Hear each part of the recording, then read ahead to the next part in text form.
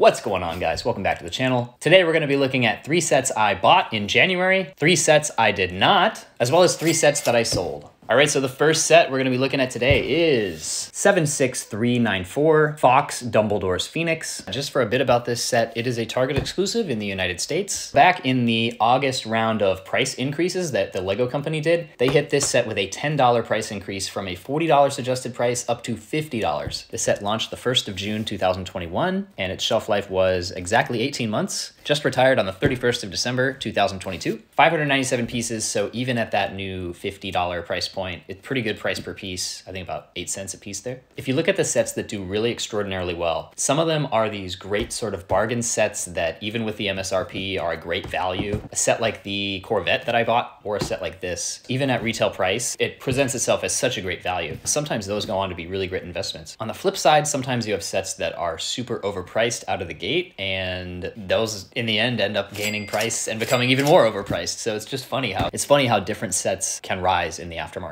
It's also a possibility they could recreate this set in larger form as they did with the Hedwig, kind of the UCS Hedwig set. I actually got 2 of these. Kept the price tag on one of them. Just a flex for you guys. I did scoop these up for $30, which is a great deal.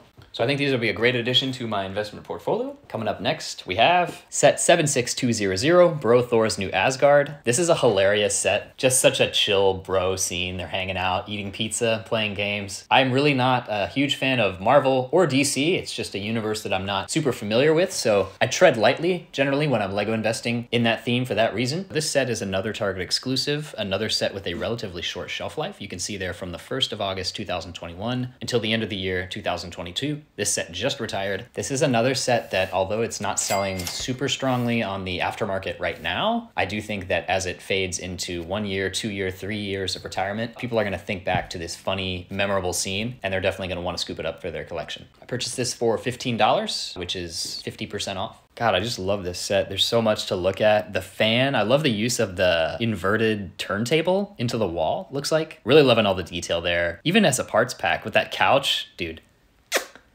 The set is amazing. The next set I picked up is a Jurassic World set. This is 76947. This is sort of a strange buy for me. I don't really invest in Jurassic World sets. You can see this set I did scoop up for, again, 50% off. This is a $40 set normally, actually $45 after the price hike. So to get it for $20, it was a no-brainer for me. I should also say that the dinosaur from this set is already selling for about $20 shipped on eBay. So that pretty much covers my cost just from the dino. I believe this set should be on shelves for the rest of 2023. So that would give it about a 20-month shelf life, about average for the Jurassic World theme. And I know that was already 3, but I did pick up a 4th set, guys. This is set number 21166, the quote, Abandoned Mine. This set is so old. It has been on shelves since December 1st of 2020. So assuming it retires at the end of this year, that'll be a shelf life of right around 3 years, which for a Minecraft set is terrible. There's also been a huge overproduction of these $20 sets. This one doesn't have much going for it. It doesn't have any exclusive figures. Price per piece is pretty decent. So this is kind of a good value even at MSRP. Of course, if you're a Lego investor, you are well aware that it's better to get sets at a price that's lower than MSRP.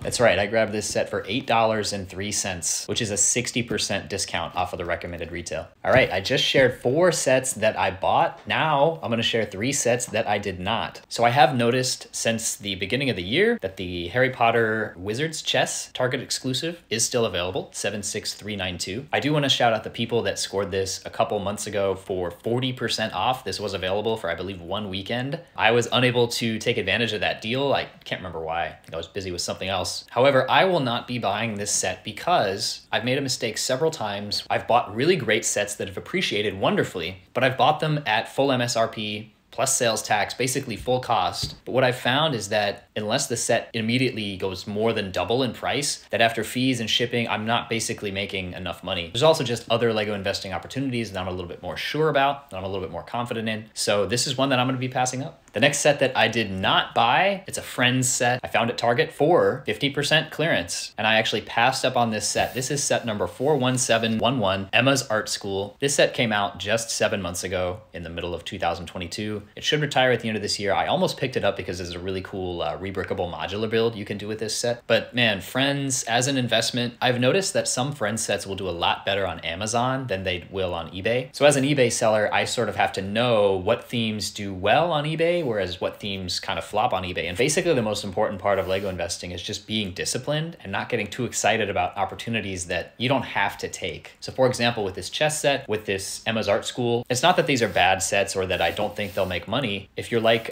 me, maybe you did a lot of spending in October, November, December. So now in January and February, you want to be a little bit lighter with your spending. Anyways, I may go back and pick this one up so that I can do the rebrickable for it. But as a Lego investment, I'm going to stay away from this set. And the last set that I did not buy this month, another local clearance find on 50% discount, 75573. This is the Avatar Floating Mountains Site 26 and RDA Samson set. Wow, that is a mouthful. This is the highest price set from the first wave of Avatar sets. If you look online on sold listings going on eBay for about $70 shipped, 70 or 80. And so after fees and shipping, if I'm buying it at 50, I'm really not making any serious money on that. And so again, I don't want to waste my own time. I don't want to just buy everything. So my discipline kicked in and I was able to pass up that deal. Now we're going to talk about 3 sets that I've sold in January. So I should mention I sold these 3 sets locally, which means there are no fees for a platform and there are no shipping charges. So the first set that I sold was the Lego Harry Potter Attack on the Burrow.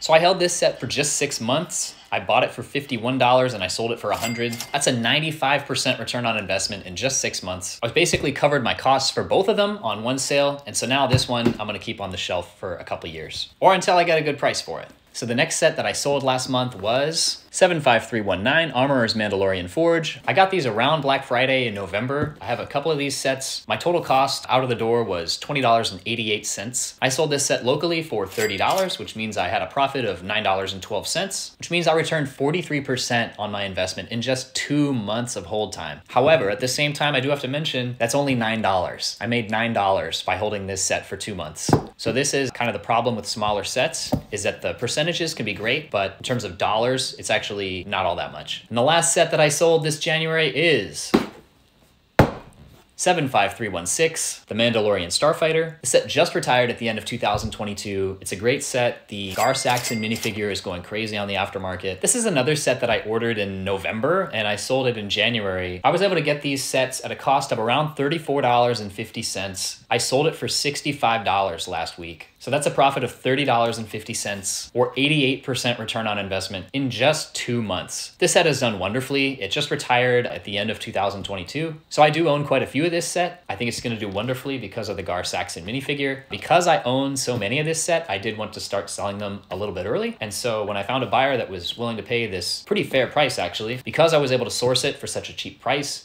I'm able to make some pretty decent money on this. So that's it, guys. 4 sets I bought in January, 3 that I did not, and 3 that I sold. Let me know if you enjoy this type of content. Thank you guys for watching so much. Please subscribe for more Lego investing content. This is DG Bricks. Have a great day.